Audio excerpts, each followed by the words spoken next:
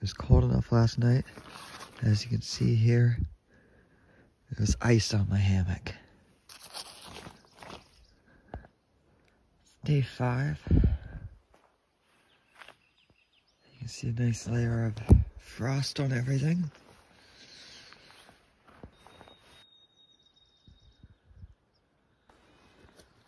We all survived the cold night. It's about to set out here at about 9 a.m. Gotta go get the canoe loaded.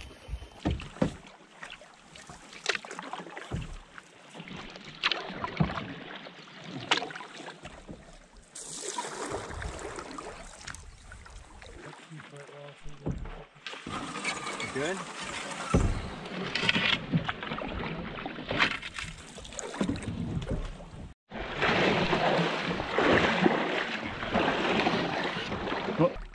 Trying to paddle up this Ames Creek here a little further so we can avoid a couple 100 meters of portage.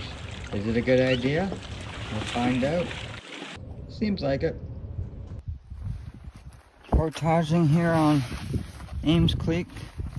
The portage that goes to Lubert or breaks off into it. It is very well flagged, but it is the most challenging of the trip so far almost.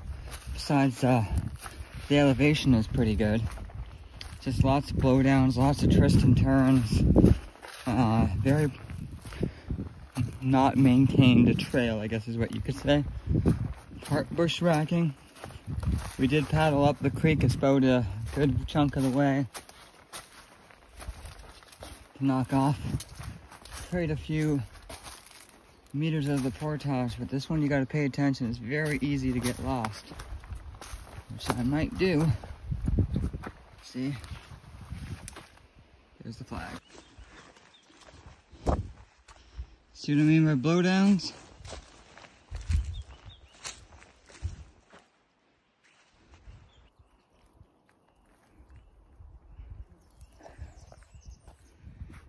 Made it to the end of that nasty portage. It's quite buggy. Feels great to paddle again. Oh yeah. Oh, lots of hard work in portaging.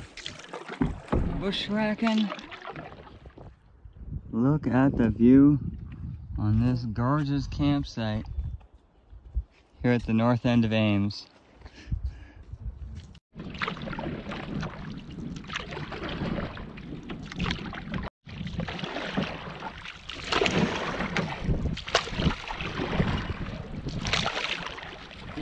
Terribly muddy.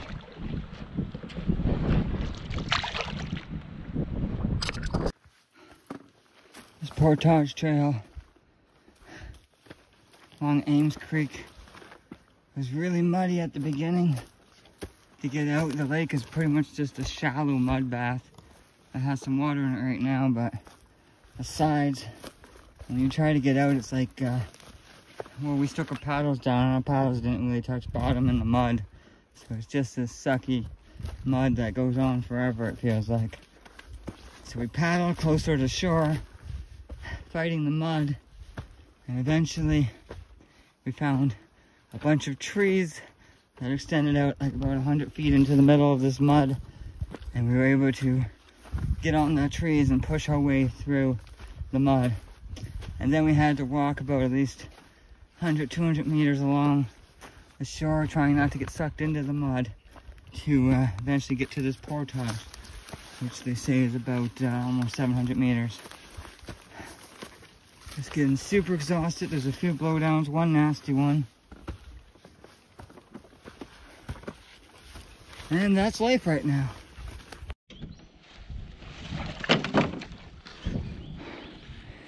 Next lake in the cycle of pain after the muddy portage. Next up, Florence.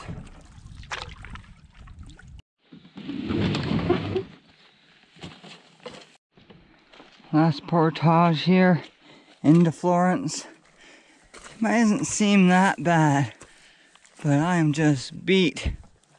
So it's actually going very slow, and I'm done. So it's a very difficult portage when you're tired. Here's my happy face. As good as it gets. Florence Lake. Here we are at our gorgeous campsite on day 5 at Florence Lake. A nice loon greeting us. Got my hammock nice and set up. Looks like a sweet spot. The nice thing about this site is we're able to spread out. A nice view of these mountains. Look at Darren's nice spot here. He even has his own fire pit. Very nice.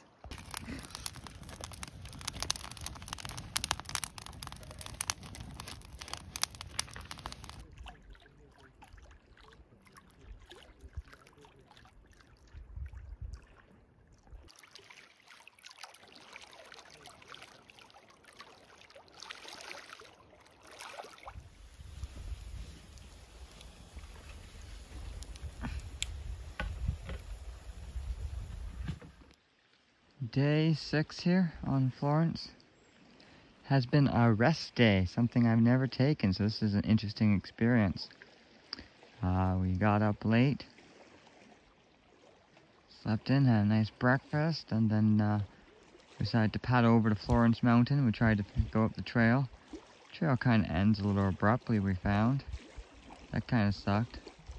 We didn't make it to the top, but it was a good, nice walk. Then came back here and had lunch, did some yoga, and now I'm just gonna have a cup of tea and just enjoy the rest day and try to heal our aching bodies for the next day. Tomorrow we're heading to Lubart Lake, which has an elevation of I believe 521 meters, so we got quite the hike up to Lubart.